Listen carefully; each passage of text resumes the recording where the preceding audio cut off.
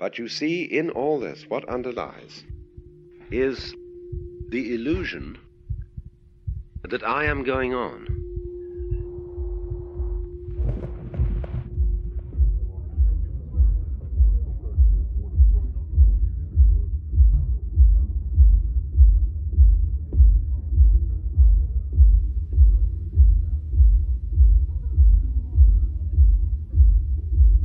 A real continuity from this moment to the next moment, to the next moment, to the next moment.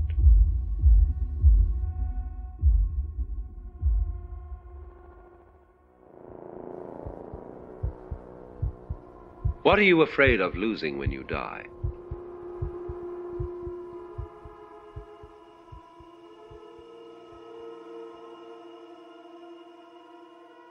Why? All the capital you've acquired during your life, the experiences, the friends, the status, the skills, everything that you remember would be destroyed when you die. We are afraid of losing the past. Now it's perfectly obvious that when you die, yes, everything that you've acquired as an individual and stored in your brain is dissolved and distributed. But at the same time, it is equally obvious that when you die, there won't be, following the moment of death, everlasting nothingness.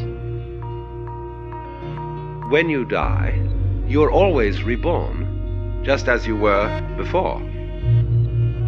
When you came into this world, there gradually arose into being the sensation of I.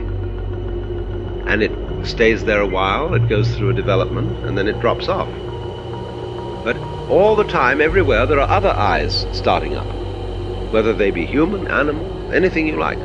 They be in other galaxies, always, they're starting up. Now, you would say there is no connection between them. No, in the same way, there is no connection between the molecules in your hand. And yet you say it is a hand. But if you look at it under a powerful enough microscope, the molecules in your hand are miles apart. And you would say there's no connection between them. What's the connection between this galaxy and other galaxies? Well, we can't see any connection.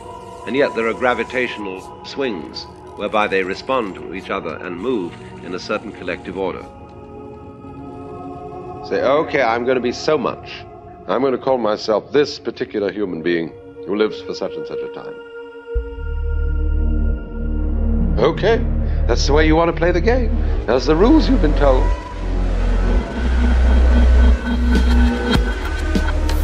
A certain bundle of wiggles taken out of the total wiggliness of all that there is me. And another bundle of wiggles is very definitely you. And it gets stuck on that. Therefore, to start crying and weeping and gnashing of teeth all about this thing being real, see? But we are constantly saying to ourselves, and we are saying to our children, it's real. God damn it, it's real. And death is going to be awful. And sickness is going to be horrible, you see. It's real, and you better watch out. People say to me, you can say as a philosopher that all this thing is something. You can talk this way because you're sitting in a comfortable place. But you watch. When the thing hits you, you'll laugh the other side of your face.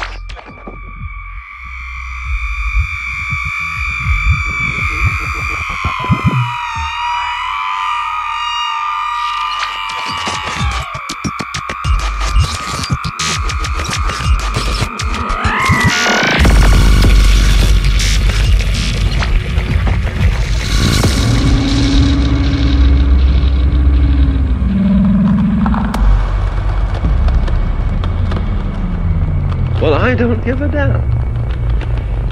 When it happens, it'll happen. But it's not happening now.